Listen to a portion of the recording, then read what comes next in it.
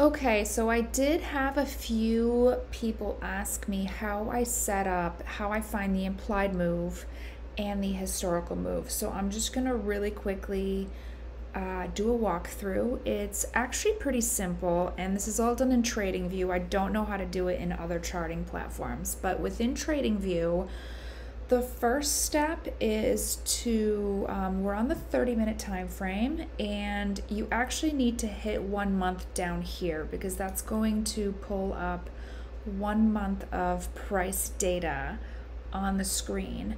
And then what you do is you take this long tool right here and you click right at where we closed, which is 443.28, and I do usually get it exactly, so 443.28, and then I do that 2 times because the second one is the options range, which if you go over to the options chain for, this is tomorrow's contract already.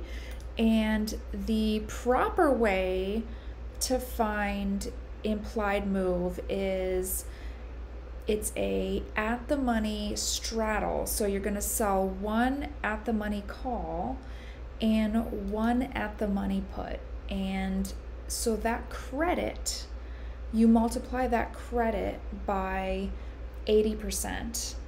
And that is actually going to be your implied move. And a super secret way to do that is just look at the corner of the contract.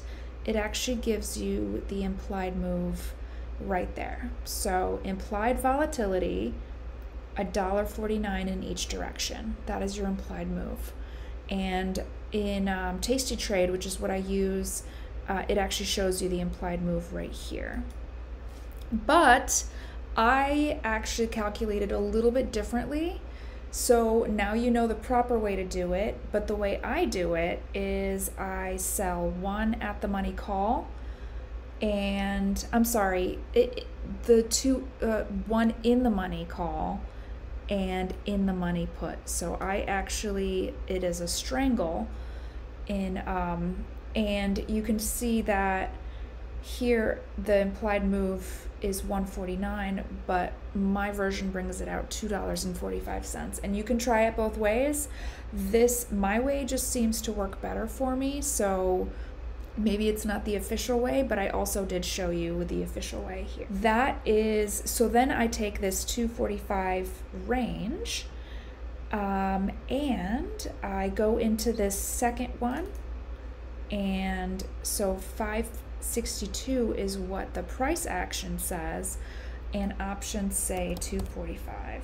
So 245 in each direction, and that gives you, and I do make that second one a little bit darker just to make it easier to see, and boom, now you have the range. And then once you have this range up, then all you really need to do is look back and see, you know, where is support, where is resistance, what lines are running through it, what gaps are there, and that's really it. So that is how you find those ranges for the next day.